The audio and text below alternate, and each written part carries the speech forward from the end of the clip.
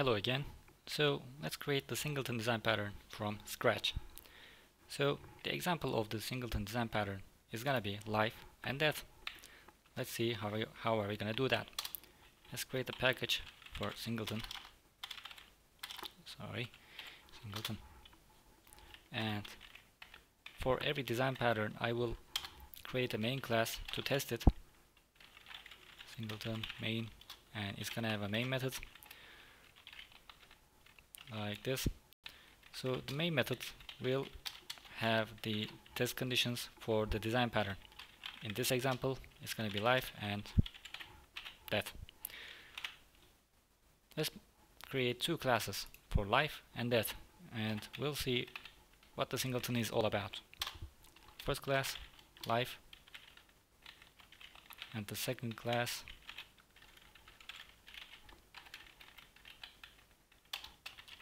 death. Okay, we only live for once, we only have one life, I guess. We only die for once, that's for sure. So in Java language, you can simply create an instance like this. My life equals new life. So I got an object called my life out of life class. I can do this as much as I can. So I have two life classes here. I have two instances of life classes here. So the singleton design pattern wants to make sure this doesn't happen. Singleton design pattern wants to make sure life objects is instantiated only once, and there's only one instance of life object in the memory. So how can I prevent this constructor from outside world? In Java, you can simply create a private life constructor like this. So this line will throw an error. It's gonna say life has private access to its constructor. Okay, let's get rid of this. So how am I gonna get my life object? I wanna be born. Okay, let's be born. Let's say public static life object. It's gonna return a life object. It has to be static because this class cannot be instantiated from outside world. Born. Okay, let's be born like this. Return new life. Okay, now I can call life.beborn. But this still doesn't make sure this life class is instantiated only once, because if I call this one again, see, I have been born again. But it can't happen. We have to avoid that too. How can we avoid that? Let's make this object, this new life object, a variable. Let's make it a variable. Yes, public static private static life instance here inside the class. You can't instantiate the class, you can't access the private members, so it's safe here. My life here, yes, and return my life. Okay, the instance is here, but it hasn't been instantiated. Let's make it happen. My life equals new life. Still, there's one thing missing. If we call beborn method out from outside the world, we have to check if my life exists or not. So basically, if I am born, I cannot be born again. How can I check this? Like this, like if I say my life equals null, instantiate my life and return my life, so I can be born. So let's make sure no matter how many times I call my life, actually I call the beBorn method, no matter how many times I call it, I want to make sure my life is instantiated only once. I can have a private static again integer here. For the sake of example, let's make it age, okay? And it's gonna be hypothetical. It will be random, new random dot next 10. Okay, when the class is loaded in the memory, there's gonna be a random age variable here.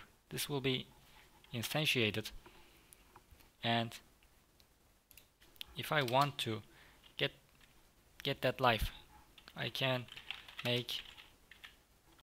create a static method here.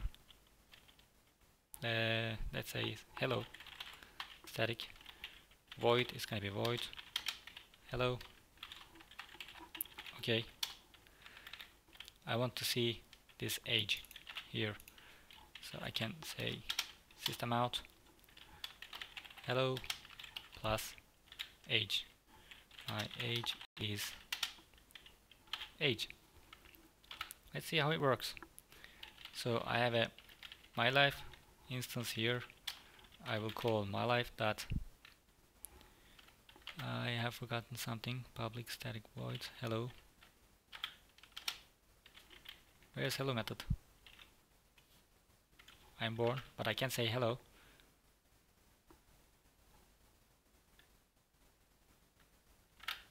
Okay, what am I missing?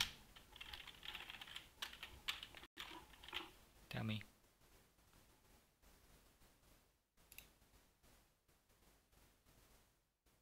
Oh, it cannot be static. Sorry. Rookie mistake. I have already instantiated this class here and return it. So after I have the instance, I can call instance methods. Yeah, rookie mistake. Let's say hello, and let's see what's gonna do. It's gonna say hello, my age is 5. Well, it's gonna be a random. It will change 4, 3, 5. But I want to make sure if I call this again and if I try to instantiate it again, I want to be born again and I want to say hello again. Let's see what's it gonna do. So 5 5 here, 0 0 5 5 9 9 2 2. You see, no matter how many times you instantiate the class, you will always get the same class, same object, and you can never instantiate it more than once.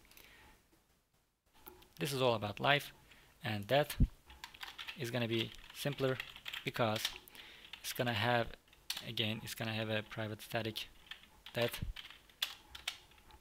variable here, my that equals new that. This one will be different because singleton design pattern can be developed in two different styles. You know, I can control the object here, or I can take advantage of static infrastructure of Java. Whenever this class is loaded in the memory, there's going to be a myDat variable instantiated and stored in the memory. You cannot do this more than once in the lifetime of the application. This will also have a private constructor. This will also have a public static void, that be that. Yes, it's freakish, and I know I'm gonna die someday, and I will return it, my death. Yeah, that would be cool to know when I'm gonna die, but I can't. So I can get an instance of that, my that equals that.be dead. Okay, now I'm dead. And I can say my dead dot goodbye, something like that. Let's create the goodbye. It's gonna be public void goodbye, an instance method. It's not static. It will say system out goodbye world. So I have one instance. It will be returned only once. It will be instantiated only once, and it will say goodbye world. Let's see how it happens. Yes, there's nothing much special about that. Well, in real life, I guess. So there's one more thing here. You see, in Java language there are final variables. This my.that object can be final, so it will be easier to remember. You see, that is final, and life can only exist if you are born. So life and death example can explain the singleton design pattern like this. So thank you for watching.